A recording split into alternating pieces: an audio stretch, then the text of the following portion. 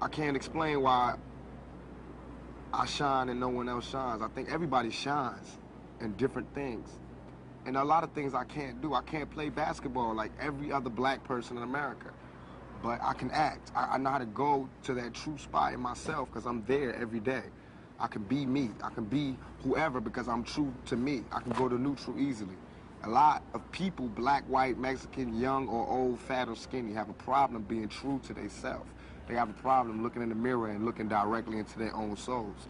The reason I sell 6 million records, the reason I could go to jail and come out without a scratch, the reason I can walk around, the reason I am who I am today is because I can look directly into my face and find my soul. It's there. It's not sold. I didn't sell it.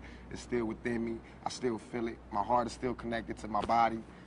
So I could, any character, I'm going to bring that intensity, that truth, that honesty to it because I have to repay for that blessing from Black Jesus, from God. I have to pay for that by shining. If he give you the voltage and you waste it, that's the curse.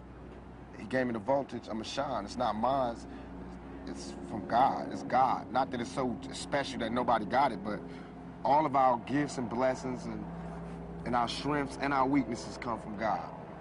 Come from Black Jesus or whoever comes from within you, you know what I mean?